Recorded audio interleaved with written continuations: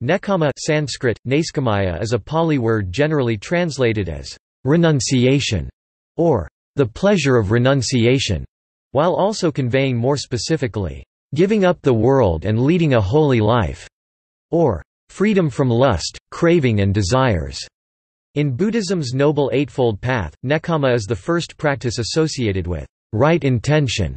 In the Theravada list of 10 perfections, Nekkhamma is the third practice of perfection.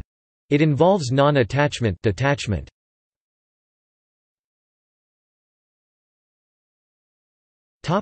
In the Pali literature.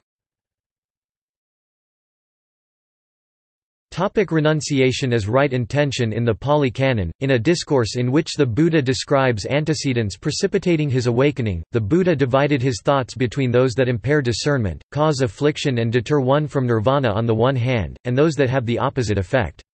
In the former category, he included thoughts permeated with sensuality, ill-will and harmfulness; in the latter, thoughts permeated with renunciation, non-ill-will and harmlessness. Whatever a monk keeps pursuing with his thinking and pondering, that becomes the inclination of his awareness.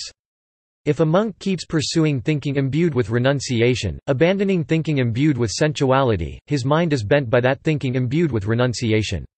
If a monk keeps pursuing thinking imbued with non-ill will, abandoning thinking imbued with ill will, his mind is bent by that thinking imbued with non-ill will. If a monk keeps pursuing thinking imbued with harmlessness, abandoning thinking imbued with harmfulness, his mind is bent by that thinking imbued with harmlessness. These latter three types of thought content, renunciation, non-ill will and harmlessness, comprise the traditional triadic definition of the Noble Eightfold Path's notion of right intention, Pali, Samma Sankappa, Skt, Samyak Samkalpa. For each of the former types of thought content, sensuality, ill-will and harmfulness, the Buddha stated, whenever thinking imbued with sensuality or ill-will or harmfulness had arisen, I simply abandoned it, destroyed it, dispelled it, wiped it out of existence. Renunciation versus sensuality. Elsewhere in the canon, the Buddha more finely juxtaposes the pursuit of thoughts regarding sensuality kama and those regarding renunciation nekkhamma. There is the case where the mind of a monk, when attending to sensual pleasures, doesn't leap up at sensual pleasures, doesn't grow confident, steadfast, or released in sensual pleasures. But when attending to renunciation, his mind leaps up at renunciation, grows confident, steadfast, and released in renunciation. When his mind is rightly gone, rightly developed, has rightly risen above, gained release, and become disjoined from sensual pleasures, then whatever fermentations, torments, and fevers there are that arise in dependence on sensuality, he is released from them. He does not experience that feeling. This is expounded as the escape from sensual pleasures.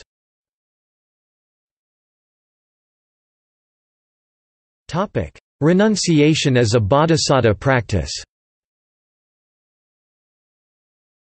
As indicated above, in a Pali discourse, the Buddha identified renunciation as part of his path to awakening. In the Buddhavamsa, Jataka tales and exegetical literature, renunciation is codified as the third of 10 practices of perfection, parami.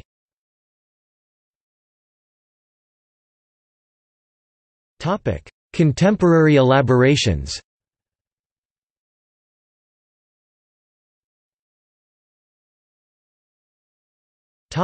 Renunciation's benefit. Bodhi 1999 elaborates on the various and ultimate benefits of Buddhist renunciation. Contemplating the dukkha inherent in desire is one way to incline the mind to renunciation.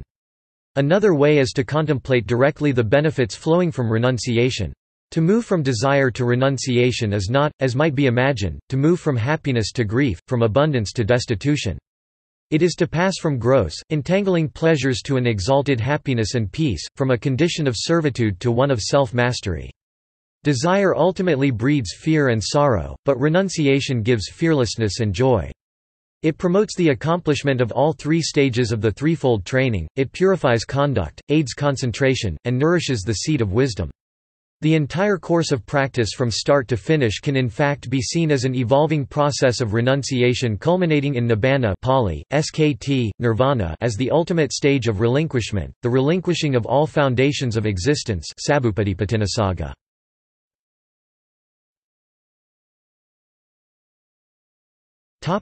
See also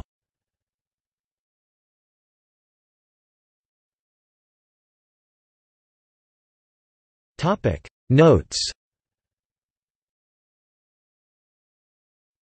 Sources: Bodhi, Bhikkhu, ed. 1978, 2005. A Treatise on the Paramis, from the Commentary to the Karyapitaka by Acharya Dhammapala, The Wheel, No. 409-411.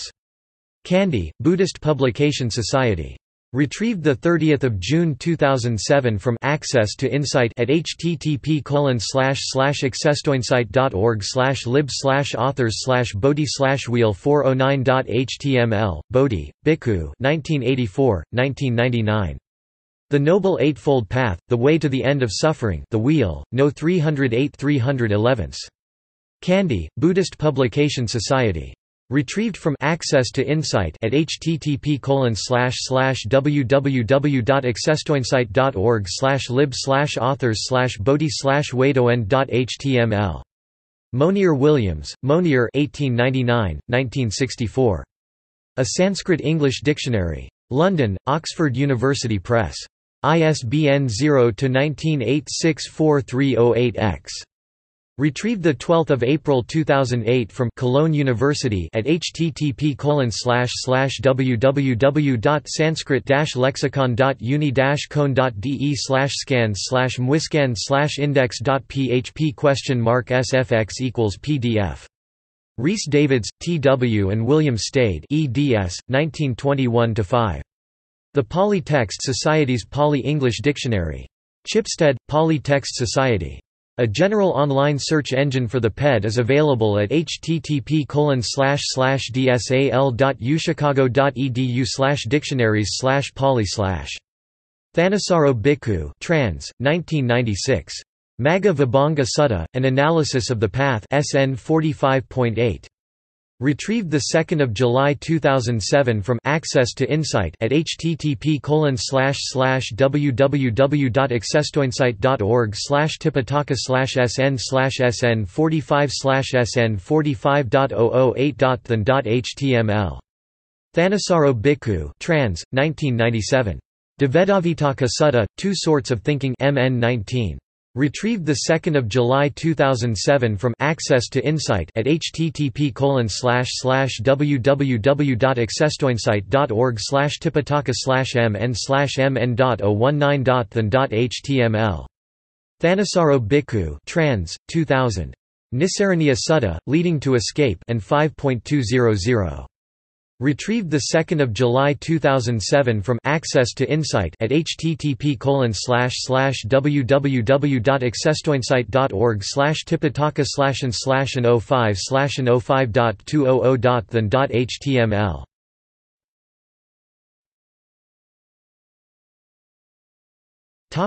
External links. Trading Candy for Gold, Renunciation as a Skill by Thanissaro Bhikkhu. Renunciation by T. Prince.